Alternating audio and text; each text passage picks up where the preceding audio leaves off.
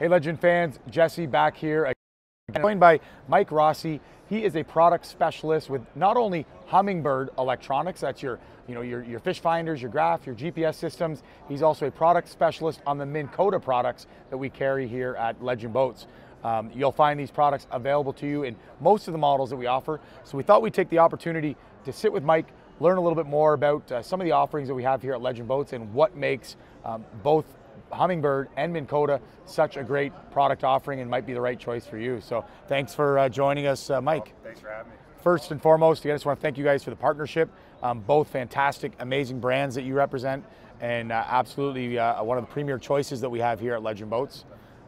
Love to hear from you though. Why Humminbird? Why, if I'm looking for a new boat, should Humminbird be at the top of my list as an electronics option? Several reasons. So, the first thing I always think back to is when I first started with Humminbird. And I was asked, do you have much electronics experience? And I didn't, and it was with a different brand. And they said, good, because you have a much easier time using Humminbird, right? So, okay. And it's very true. So ease of use is one of the biggest things, right? Okay. Every screen on a Humminbird has an express menu. It allows you to get into your settings for that screen really easily, right? Sure. Things like that. And then going to another level, you could talk about connectivity, right? So One Boat Network, iPilot Link. These are three product brands, Humminbird, Minn Kota, Canon, that all are in the same family, and everything's designed that way to talk to each other either through wired or wireless connectivity, right? So. Yeah, and that tends to be the big push, and what everybody's trying to look for in a boat is just something that makes it easy. Can everything work together? Is it compatible? Does it network? And I think that's one of the main benefits that you guys offer. Talk to me about that One Boat Network and what that means. Yeah, so the way it works is Humminbird, Minn Kota, Canon, they all have wireless and they have wired products, right? So if I have a Canon Optimum, I can pair that through Bluetooth, right? And I can control my downrigger from a tablet, from a phone. If I have a Raptor, there's an app for that. I can connect that wirelessly with my phone as well. I can connect it to my Bluetooth Humminbird, right? And I can deploy it from my Humminbird. Right? Or the unit right at my helm as well. Exactly. Okay. Yeah. And if you have multiple units in your network, you can deploy it from the front, from the back. There's remotes. And then, also to add on to that, if you have a Minn Kota motor with iPilot Link, I can control that motor from my Humminbird, right? So I can turn my prop on or off. I can steer it left or right. If I have an Ulterra model, I can deploy the motor when I come up to a spot and be fishing that much faster, right? So how do I know if I should be looking at something with Link or not? Who's the right boat owner that needs a Link, and who's the guy who doesn't need a Link? I don't think I wouldn't really say there's anybody who doesn't need it. It's just, I always say it's as easy or as complicated as you want to make it. Right. And when I say complicated, it's not, because it's very simple and everything works, right? Yeah. But iPilot on its own, it's GPS built into the motor, right? So when I hit that anchor button, it's going to keep me where I am, right, within 3 feet. Those are all features of iPilot. That's a feature of iPilot. Autopilot, if I want to run a straight course, a straight heading, that's iPilot. I can record a path up to 2 miles long. Right. That's iPilot. Go back and do that same path over again. Exactly. Amazing. iPilot Link has all those features as well, but now I can use them from my Humminbird, right? So I can turn my prop on and off from my Humminbird. So I can be sitting at the helm of my boat, controlling that on the tracks from there without even getting anywhere near the that unit, or using handheld or foot pedal or any of the above. If I have Lake Master mapping, or if I've made a map of my own with AutoChart Live, I can choose a depth contour and follow that contour, right? The motor will steer you on that contour till the contour ends or changes. So where does these features really start? You'll find in our XTR series, our F series, our X series, we'll start with a standard Helix 5 unit. Oftentimes we'll see customers upgrading and do the Helix 7 as a pretty popular accessory. A few of our packages now coming with that Helix 7. Where can I get some of these options? At what units do they start in? So that's a great question. So actually one of the great things, I mentioned AutoChart Live, that goes down all the way to our Helix 5 with GPS, right? Okay. So I could have a 5-inch screen for a very, very reasonable price, and I can make my own map. If I'm on a lake that has no mapping on any other brand, I can create a map just by turning AutoChart Live on and driving up and down kind of in a zigzag pattern. Yeah. You'll start seeing depths and contours pop up, and I can keep that map, I can share it with the world, I can put it in my friend's unit, you can do whatever you want, right?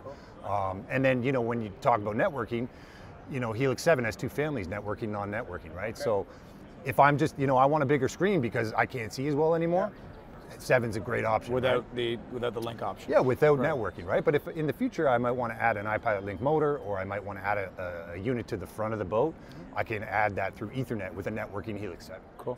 So I need to be into a Helix 7 as the minimum size to be able to get into a Link unit. Yeah, Helix 7 networking. So Helix 7 networking. Yeah. Okay. Nothing in 5. That's correct. Yeah. Okay. Perfect. Easy to understand. Talk to me maybe about the difference between some of the trolling motor lines under the Minn Kota umbrella. We've got a diverse offering. You're seeing power drive offered on some of our packages. You're seeing Terrovas, and then of course that beautiful big Ulterra with the auto deploy. What's the good, the bad, the ugly, kind of through that whole mix, and who are some of these motors right for? Definitely. Power drive Terrova, those are two staples for Minn Kota, right? And for the longest time, we always sold the most of power drive, but now it's actually kind of Terrova is the more, I'd say, the higher volume motor for sales. So, what's the main benefit? What is the reason for upgrading from a power drive to that Terrova? Yeah, a couple of reasons actually. So, power drives are entry-level electric steer motors, so you can get it either in an iPilot motor, so GPS, or a non-iPilot motor. When you get it with an iPilot option, you don't get a foot pedal, and you can never install a foot pedal, so it's remote control only, right? Which is great for a lot of people because they don't use a foot pedal anyway, they're trolling or whatever, right? But you can never add a pedal if you choose to. So when you go to Terrova, you get a pedal included with it. You can choose to use it or not. But one of the other things is it has something called lift assist, right? So there's a metal strip running down the shaft into a housing, and it's coiled up inside that housing, kind of like a tape measure. So when you actually go to pull the motor up from the front of the boat to stow it, it acts almost like a lift assist. Okay, right? Yeah, so a little easier to stow and deploy. Much easier to stow and deploy. And then also, power drive isn't available at all with iPilot Link. It used to be, it's not any longer, but Terrova is kind of your starting price point where you can get into a Link motor. So that would be one other reason somebody would jump from power drive to Terrova. So Mike, maybe talk to me a little bit more about the advancement in technology. Maybe where do you see things coming? What are some of the things that you're excited about that you get to touch, feel, and play with every single day with either Humminbird or Minn Kota? Definitely. Yeah, so forward-facing sonar has definitely been the thing, for the people who are taking it to the next level. So it's a transducer that sees forward, sees down, and sees in a bird's eye view called landscape mode. So now this is now real-time sonar, right? So now I'm seeing fish swim up at my bait, and my bait there's no delay. When I lift my bait up, I can see it on the screen.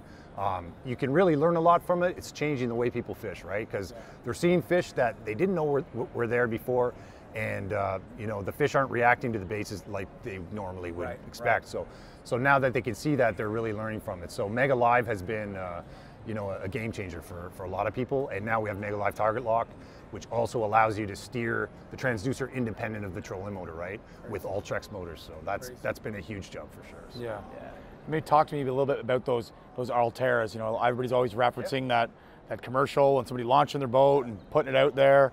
How excited are you about those? Who's that motor right for? Maybe who's it not right for, or where some of the challenges could be on owning that? It's funny you say that. It's not really, and when it first came out, it was kind of like, you've got one of those fancy motors, we stow and deploy. But we talk to people in the booth that, hey, my dad's older, he's got a bad back. It's harder for him to stow a motor up at the front, especially if it's windy or wavy.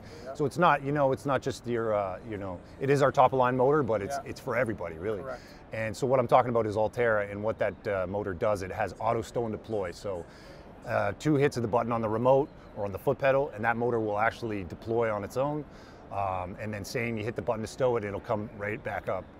So yeah. Also a little bit of weight, I find myself. If you're somebody who wants to be consistently taking that on and off, maybe that family fishing boater, is it much heavier than a Terrova? So I would say it would be slightly, a little bit heavier. It's certainly, the body is wider, so then you get into quick release brackets, which is a mounting plate. So a quick release bracket allows you to easily take off your trolling motor if you're leaving it at the cottage. Or you leave it at a gas station or in a parking lot, and you're worried somebody, about theft and stuff like that. It is a little bit heavier, but I think the benefits kind of weigh out the weight, maybe the weight difference, but definitely something that when people see it, and if it somewhat fits their how they fish, they don't care how heavy it is, they're buying it. Maybe in general, terms or general ranges, how much more in dollars are we looking at for an Ulterra versus like a Terrova, 80-pound thrust Terrova versus I want to go to that Ulterra model? What's kind of that range of an upgrade? I mean, I hate quoting things without looking at the price list, Yeah, but I'd probably say in the $1,000 range, maybe close to. Maybe not too much over, but depending on the pounds of thrust that you choose, so 80 or 112 pounds of thrust, and then also the shaft length, right? So Ulterra is available in a 45, a 60, or a 72-inch shaft, right? So the price goes up also when you go up to the... Perfect, that's great to know. Yeah, I think what I'm most excited about is when we come back with Mike, we're going to take a look at some of the most popular features and some of the benefits to some of those units that we just spoke about over at the Humminbird and Minn Kota booth. It is not uncommon for us here at Legend Boats to have our customers spending, half as much as the boat on their electronics now, if not more. So it is a very personalized approach. We're happy to be partnered with them and have a variety of options for our customers, and we're happy to have a good partner that can walk us through those specialties and make sure that we're focused on getting you into the right boat, and these folks help us make sure you're getting into the right electronics or your bow mount trolling motor as well.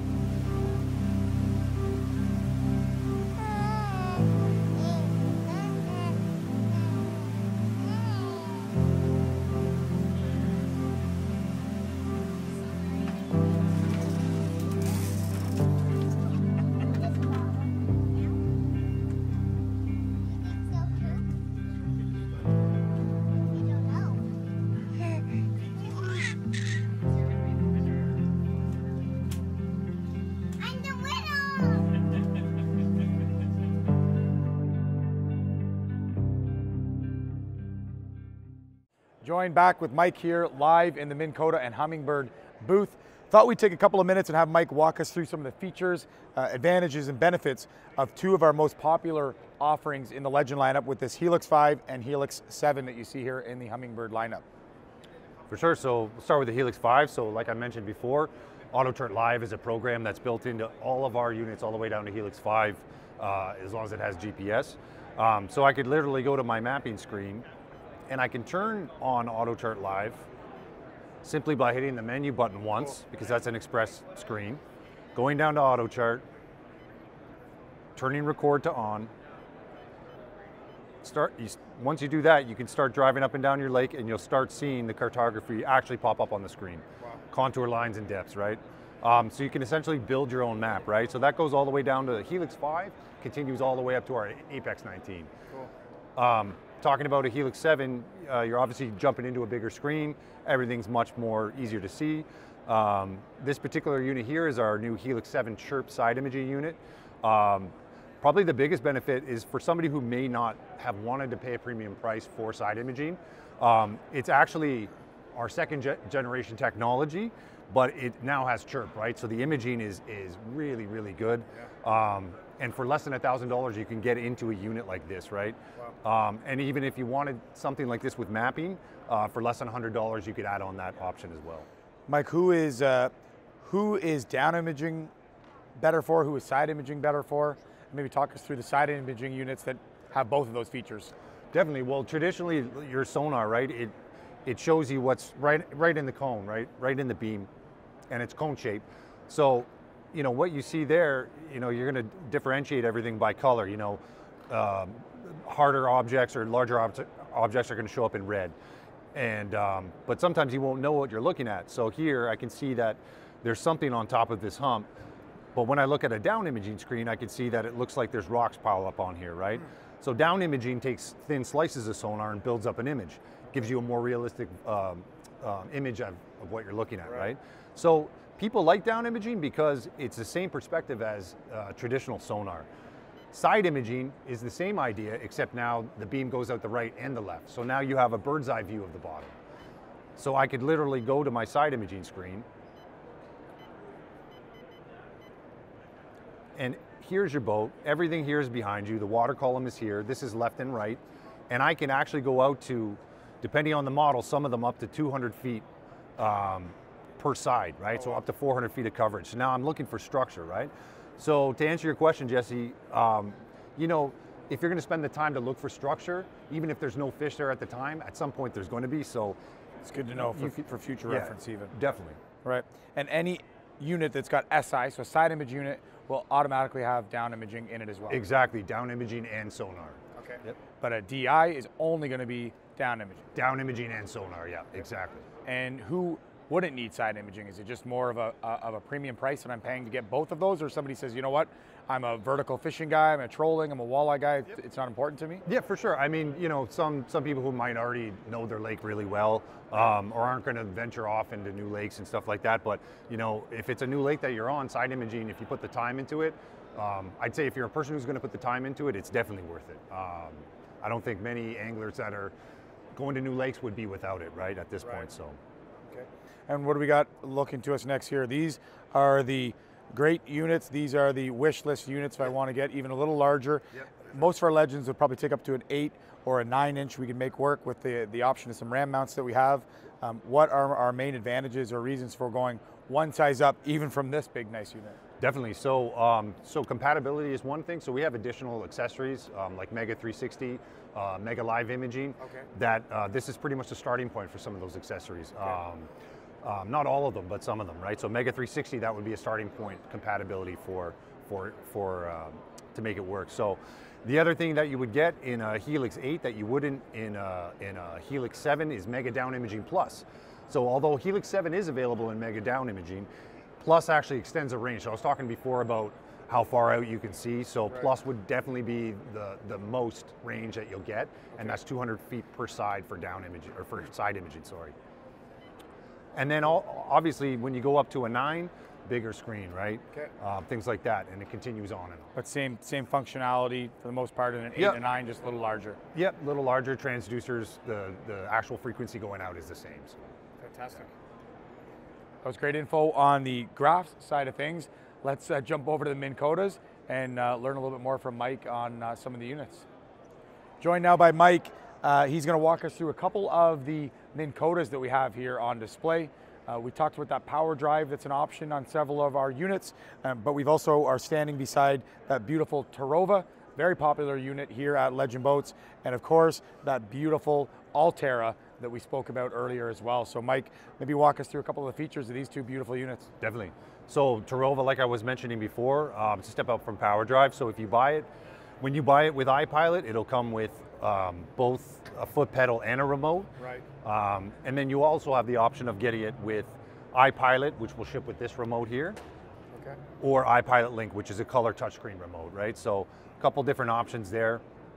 And besides all of the, tracking, using the contours, the shoals, talk to me about that anchor option. That spot lock is what I absolutely love in those units. For sure. Yeah, that's what, majority of people who buy our iPilot motors are looking for that feature, obviously, for anchoring, right? So iPilot is GPS built into the motor. It'll keep you within 3 feet of where you hit that anchor button, right? So you have the option to hit that anchor button on the remote from the foot pedal, or if you have one of our phone apps, you can also anchor from there. So amazing. Yeah. And the beautiful Ulterra. Yes, sir. So yeah, so Ulterra, like I mentioned before, it's the only motor we have that has automatic stow and deploy, right? So I can essentially, pull up to a spot. If I have an iPilot Link motor, we haven't got there yet, but if I have an iPilot Link motor, I can actually steer the motor straight from the menu, or I can actually stow the motor. So I'll show you here how that would work. I would just go to my onboard menu by tapping the power button, and going down to stow Ulterra, hit the right arrow. Crazy. And that's it.